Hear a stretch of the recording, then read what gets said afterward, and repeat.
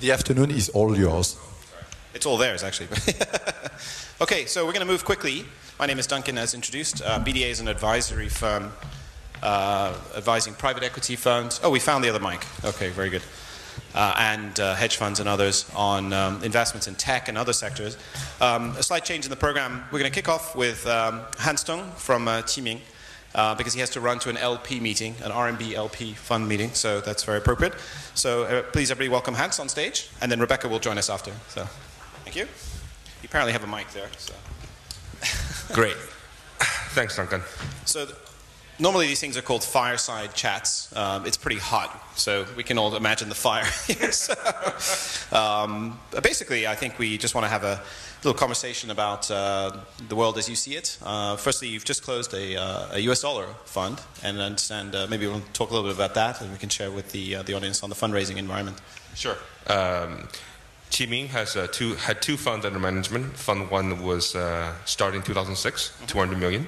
Fund 2 was about 310 million. That was in 2008, okay. And we just closed Fund 3, which was $450 million US. So that brings the total close to $1 billion under management.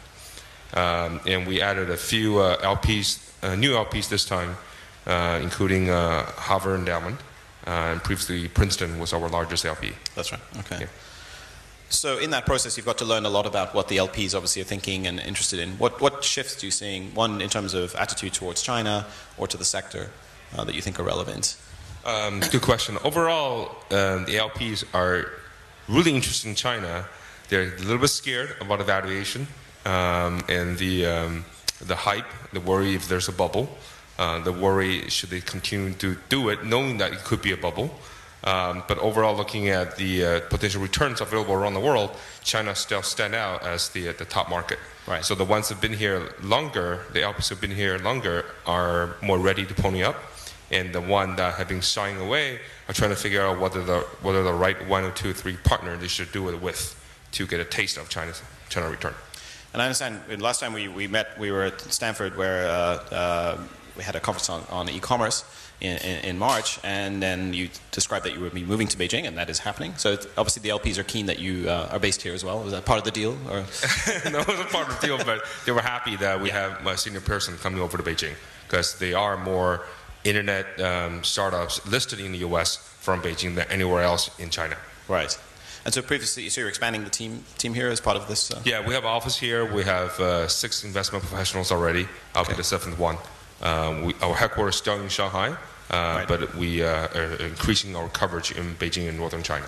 And in Shanghai, so to that geography question, what are you seeing more in terms of Shanghai versus Beijing then? And what keeps you busy in Shanghai in terms of the types of companies that you're looking at? Shanghai, there's still online gaming, social networking, right. Services, websites, companies, as well as a lot of mobile, also a lot of consumer services. As you know, around the Shanghai region, consumer service level is probably the highest anywhere in China. Right. So that breeds a lot of good entrepreneurs who understand how to service customers better. Mm-hmm. And what are your personal feelings about actually moving back into this environment and how things have changed? Or, I mean, you've been traveling here a lot, obviously, as it is, but what are the biggest changes you expect to experience living here versus in the Valley? Apart from traffic. But, yeah, you and I, we go back and forth a lot. The pace here in China, especially Beijing, is a lot faster than in the Valley. Yep.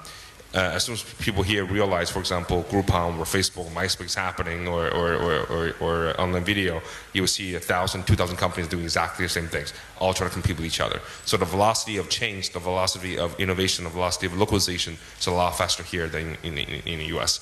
And the quality of entrepreneurs also have improved a lot over the last 3 years. When we made our internet investment back in 2006, 2007, most of the entrepreneurs we back are first-time entrepreneurs. Yeah.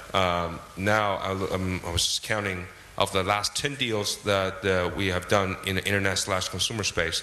3 came from Baidu, 1 come from Taobao, 1 from Yahoo Taiwan, 1 from Yahoo China, and 2 from Google. Right. So the quality of entrepreneurs have improved a lot, and also their experience with venture investment, their experience with VCs, their experience with previously successful startup that have since gone public, obviously have been a huge difference. So I guess it cuts both ways, doesn't it? Because on the one hand, previously there just weren't that many people who had perhaps the requisite skills to convince investors to get on with it, and now there are more. But that also means more competition. But I mean, I guess it's a flight to quality then in terms of the entrepreneurs that you're seeing. Yeah, you're absolutely right. I think that for the top VCs in China, there's no shortage of deals to do. It really, and people have to be choosy and pick the best entrepreneurs that we should be backing. Valuation also have increased quite a bit. Yes. Unfortunately. So whereas a couple years ago, when we made a number of our investments that are in the pipeline for potential IPOs, price have at least doubled, if not tripled, versus what we saw 2 years ago during the downturn. And now we're doing two things. One, we're going earlier, right. And we've done a number of greenfields in the last 2 years, and also we're more selective on the Series Bs and Series Cs, and making sure that we are convinced that they're going to stay as a market category leader, and not just a flash in the pan. Right. And then we're seeing are you seeing a sort of a super angel phenomenon emerging here, or I mean, that's obviously talked about a lot in the Valley, but... Right. Good question. A lot of people ask me about what is the state of the ecosystem here. And the super angel plays a huge role in the U.S., obviously. In a number of great angel funds, like First Round Capital, or you put Union Square in that category, or Ron Conway are friends of the firm. And in China, of the 22 internet/consumer investments we have done, more than half are done with super angels in China. And those 22 came out of about 4 or 5 super angels. And if we look at the performance of the deals that with super angels involved, have tended to be higher for the most part. Right. And at the other end of the spectrum, are you seeing, as we're seeing in the U.S. with Andreessen and others, it's a very, very late stage pre-IPO investments, and everybody's jumping on social. Are you going to see the similar phenomenon here, do you think, as we go forward? Or yeah, that's another interesting question. Back in 2008, we were looking at investments in Vanco or right. in Kaixin, arguably they're Web 2.0 companies. And back then, the Valley, the conventional wisdom in the Valley was that there's no Web 2.0. All the Web 1.0 company have adopted Web 2.0, and they're the winner in the Web 2.0 era. And now, fast forward 2 years from then, it's a very different feeling these days. Yeah. And so, whereas we see a number of U.S. funds that used to do early stage have gone late stage and do deals in Solomo, here the early stage funds are still more disciplined. I don't see any early stage companies doing late stage deals, but people do more expansion stage deals than before. Okay. So for Series B and Series C, there are a lot more of those, and evaluation for those have gone up. Right. The Series C, Series D ones, the pre-IPO ones, are still being done by the PE or companies that or hedge funds moving into that space. Right, because obviously there's been the big tension in the Valley is that the investment bankers are suddenly getting very frustrated that people don't need the public capital markets as soon as they used to, and right. But we haven't quite seen that yet. And you've had a recent exit, or maybe we can share a little bit. Yeah, we had 2 IPOs last year, and this year the first one is Jiayuan, which is the combination of Match.com and eHarmony of China, for lack of being simplify what they do a little bit, but the fundamentals of China versus U.S. in this business are very different. That's right. I remember at Stanford we were talking about that particularly on the car rental and other markets. That the big mistake is to just come and the X of China. And, exactly. Right. Okay. And over here, in the U.S. from the 1980s and 2000s, that's when most of the gigantic VC returns were realized, especially the second part of that era, and that's really driven by the post-World War II baby boomers, right. Them reaching age 25 to 35, 40. Mm-hmm. That's the age that really get them to spend a lot more for their family. Without that, there wouldn't be no PC revolution, there wouldn't be internet revolution, there wouldn't be telecom revolution.